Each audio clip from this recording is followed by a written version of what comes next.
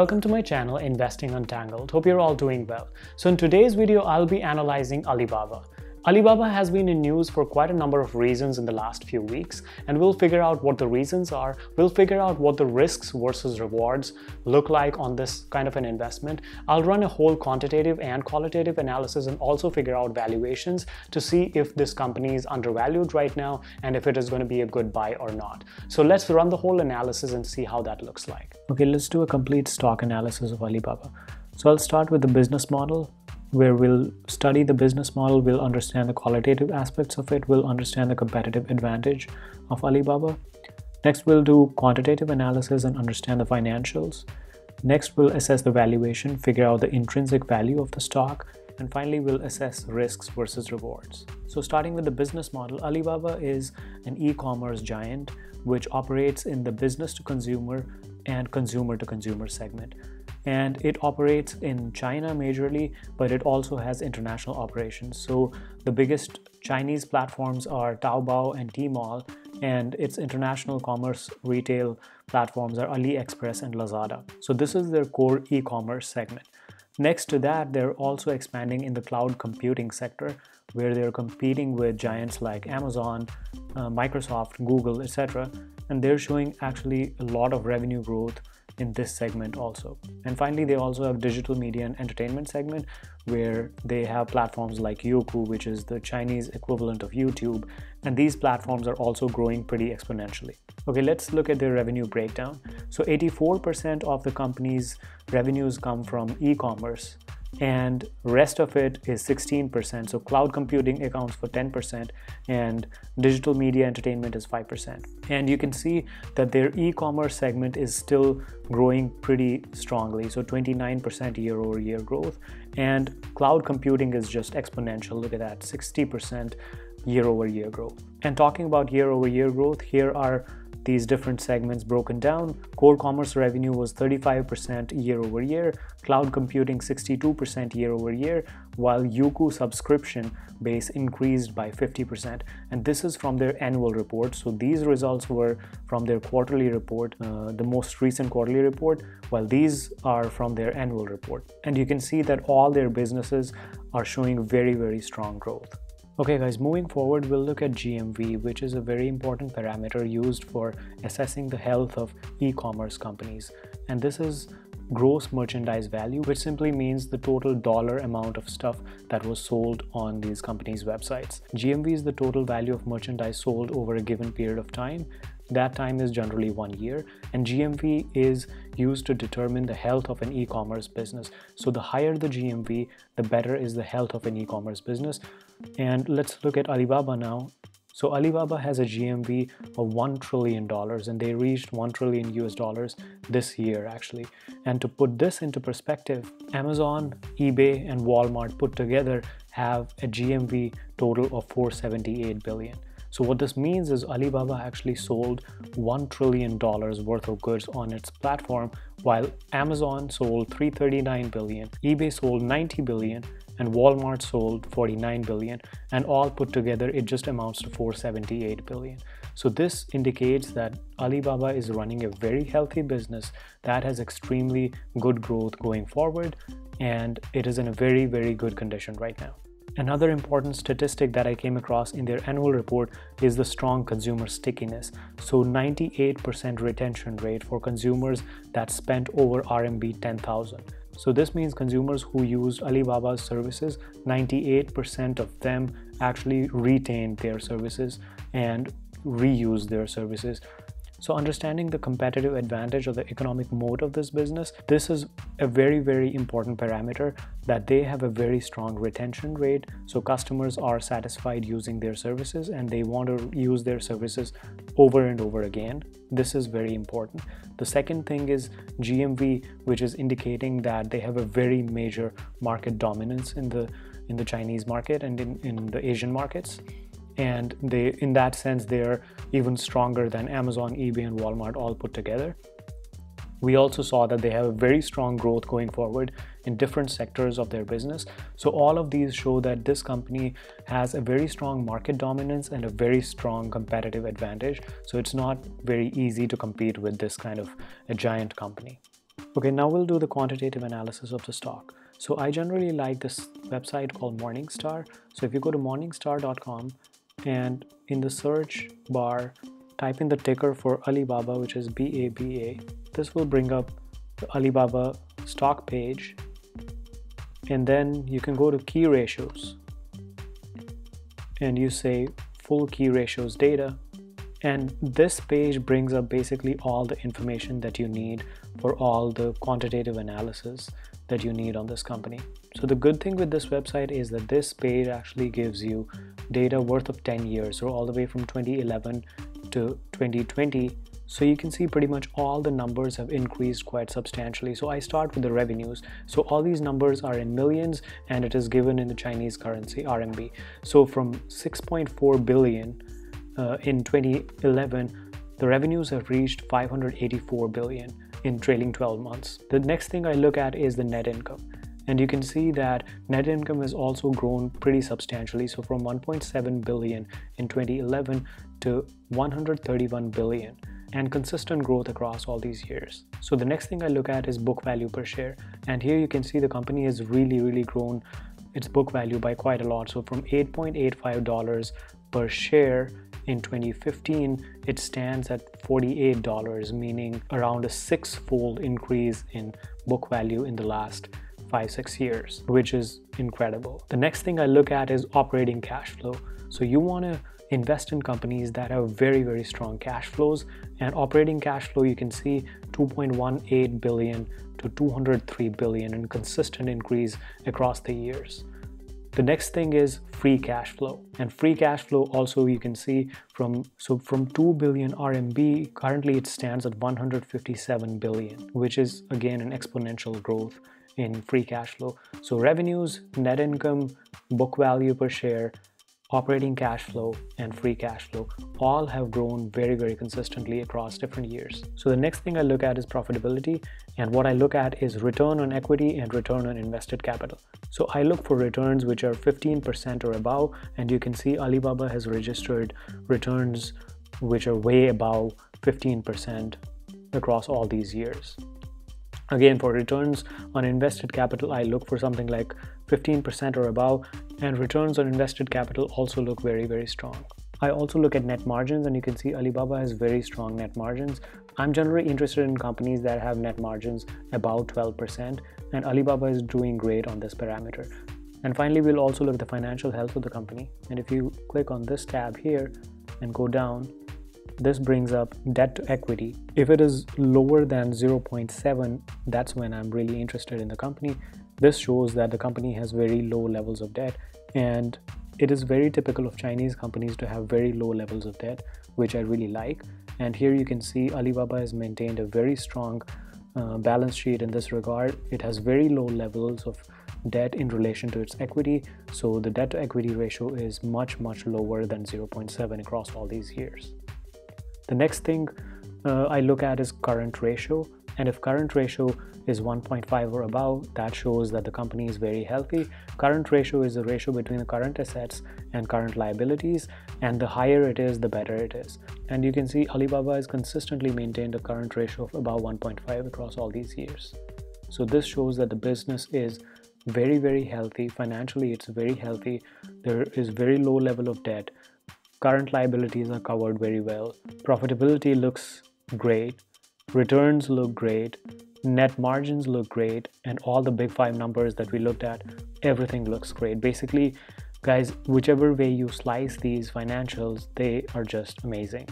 So here I wanted to show you an interesting comparison between Alibaba and Amazon. I'm using this website called Macro Trends, where you can compare 2 companies and compare them on different parameters that you can choose here. So here I'm comparing their revenues, and you can see that Amazon revenues have been significantly higher than Alibaba's. So the latest revenues for Amazon were $347 billion, while for Alibaba it was $83 billion. Now we want to compare which business is more efficient, meaning out of all these sales money, which business is able to make more income out of it. And let's go to that and check net income. And here you'll see that Alibaba is actually way more efficient than Amazon.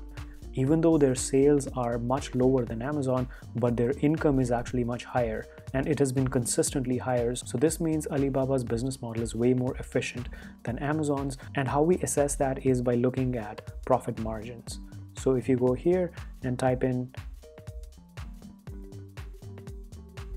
net profit margin, you will see that for Alibaba it'll be much higher, and that's exactly what you see here, that Alibaba's profit margins are much higher than Amazon's. So what this actually means is that out of total sales of, let's say, $100, Alibaba is able to maintain $22.61 as profits, while Amazon makes only $4.99 as profits. Okay, now we'll start with valuation. So we'll try to assess the value of Alibaba stock and what is going to be a reasonable price that we are ready to pay for it. So before doing that, I wanted to show you where S&P 500, meaning the 500 biggest companies in America, are trading at in terms of price to earnings multiple. And it is at 37.56 right now. So PE ratio for S&P 500 is 37.56, which means that the market is currently very, very expensive. So in the history, it has been only twice more than this. So you can see it was around this time when it was in 2000, and this was followed by the dot-com bubble crash. And in 2008, when the financial crash happened, right before that, the market was extremely expensive. And after that, the PE ratios went completely down and the market crashed. So right now, you can see in historical terms, we are standing pretty high. And now let's look at Alibaba. So the forward PE for Alibaba is 16.72. This is extremely low for a growth company like Alibaba. We assessed its growth potential and we saw all the segments of its business are expanding quite a lot. And for a company like this, trading at a PE multiple of 16.72 is very, very low. The next thing I looked at is the PEG ratio, which is also very low here. You can see 0.76. So anything below 1 is very interesting. And for Alibaba, it is 0.76, which is very, very nice. And it indicates that Alibaba is undervalued currently. So let's look at another resource that I've found. It is called simplywallstreet.com, and this website does all this analysis for you. So they also do valuations for you, and you can see that Alibaba, as per simplywallstreet.com, is 22.7% undervalued. So the analysts here are estimating the fair value or the intrinsic value of Alibaba at $305, and right now the company is trading at $236, so which is significantly undervalued. And finally, I also looked at the intrinsic value of the stock using the DCF method, which is a discounted cash flow model of valuation. So these are the numbers that you have to input here. So what is your company's free cash flow? Please note that all these numbers are in the Chinese currency RMB. So the next thing you have to input is the growth rate. So if you go back to Simply Wall Street and if you go to future growth, you will see that the analysts here estimate that the company is going to grow by 20.8%. So if you go back to the calculator and put in 20%, let's say, and then it asks you what do you consider short term, you can leave it at 10 years. And then I generally do my calculations on a 10% discount rate, and you can leave it at 10%. And after the 10th year, what percentage will the company grow at? So it's very hard to predict after 10 years what the future growth rate will be. So you should go very conservative with it. And the website recommends 3% or lower. So I leave it at 3%. And then they ask you how many shares are outstanding. And this information you can get from Yahoo Finance. So if you go on the statistics page of Alibaba and you scroll down, you will get shares outstanding right here. So you can input that information in here, and everything is in millions. So I converted this number into millions. So it is 2710. And since I told you the free cash flow number was in the Chinese currency RMB, I converted the current stock price of Alibaba, which is $236. I converted it into RMB, and that is 1539. And then if I say calculate, it gives me the intrinsic value of 3198. You can take this value, convert it. I've already done it for you. So it converts to 490 US dollars. So that means at a growth rate of 20%, the company intrinsic value is $490. And since the company has been caught in a little bit of a political drama right now, so that probably will affect its growth rate. So we will be a little bit more conservative with our calculations. So if we run it at 15% and not 20% and run the whole calculation again, and you'll see the number is 2145 now. So that is $328. So even with our conservative estimation, Alibaba is worth $328. And the stock price right now, it's trading at $236. So this suggests that Alibaba is currently at a very interesting price and it is significantly undervalued compared to its intrinsic value. Okay, finally, let's take a look at what's happening with Alibaba's stock price. So back around October 27th, it was trading around $317. And then the stock price dropped quite significantly down to 250s. So the Chinese government blocked Ant Group's IPO, and Ant Group is an affiliate company of Alibaba. It's a financial technology company, and Chinese government blocked the IPO of this company, which would have been the biggest IPO in the history of stock market. So Ant Group is a fintech company. As I told you, it's affiliated to Alibaba, and Alibaba owns 33% stake in the company. The government blocked the IPO because Alibaba's founder Jack Ma was being critical of the financial regulators and the Chinese government. The government's block of the IPO crashed the Alibaba stock because the investors were worried that there is government interference in Alibaba's business, which could affect its future growth. So this was the first crash that happened. So it started recovering a bit and then it crashed again to 260s. And what happened then was this: US Congress passed the bill that could delist Chinese companies from American markets. The US has asked Chinese companies to have their financial statements audited by independent American agencies to see if the Chinese companies are complying with the American accounting guidelines. And there was recent fraudulent activities that was detected in Chinese companies like Luckin Coffee, which triggered this stricter action. And if a Chinese company now does not accept the auditing demands, they will be delisted. And however, the delisting will not actually happen immediately. It will take a couple of years. And this move by the American government crashed most of Chinese stocks. So it was not specific to just Alibaba. And since then, the Alibaba stock was actually hovering around 260 range. And then this news came out very recently, actually just last week, where China launched an antitrust investigation into Alibaba. So the State Administration for Market Regulation, which is China's top market regulator, said that it would probe alleged monopolistic behavior by Alibaba. And it gave very few details, but it said that it would investigate the company's practice of requiring merchants to sign agreements that would prevent them from selling products on other platforms.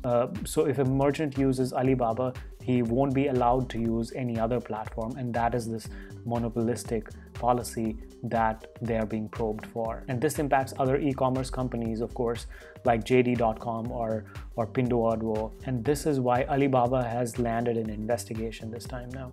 So in my personal opinion, in the best case scenario, Alibaba will be fined and warned against these practices. And in the worst case scenario, Alibaba will be forced to change this monopolistic behavior to foster healthy competition. And if they are forced to change this policy, then this could make them lose some market share to other companies like JD.com. And this would certainly slow their growth. But since Alibaba has expanded in so many sectors, even if numbers fall marginally in their e-commerce sector, they still have the capacity to make up with their exponential growth in other segments of their business like cloud computing, digital platforms, and video streaming. So all in all, I do not see that their growth will be excessively hampered, but this could affect their numbers a bit. And these probes are actually not new. If you remember, Google actually has been hit by many of these antitrust lawsuits. So generally what happens then is that these companies are either fined or asked to comply with certain regulations, and they have to change their policies somehow, but the businesses still keep growing and still keep posting great financial numbers. And this is what I feel about Alibaba also. So this pretty much wraps up the analysis. So thinking about risk versus reward situation in this kind of an investment, I do think that there are certain risks associated with investing in Alibaba. They're undergoing an investigation and we do not know what the outcome of that will be. But I still think that the reward is going to be high on this, in my personal opinion, because the stock looks very undervalued and it will reflect the growth of the company over time. If you got value out of this analysis, please consider leaving a like and subscribe to my channel Investing Untangled. So this pretty much wraps up this video and I'll see you in my next video.